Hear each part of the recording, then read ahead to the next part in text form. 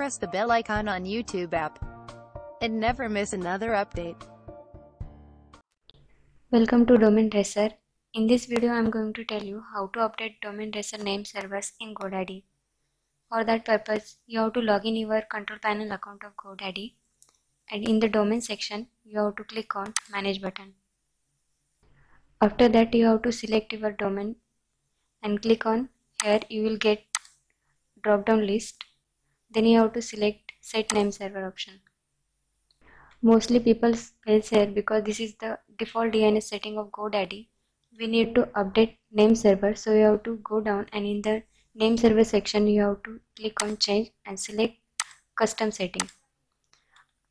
You have to enter here your DomainRacer name servers and click on save button. But if you want to add another name servers, then you have to click here and enter your DomainRacer name server and again click on save option. It might be take 48 hours to update name servers on internet. During this time period, your site might be unavailable.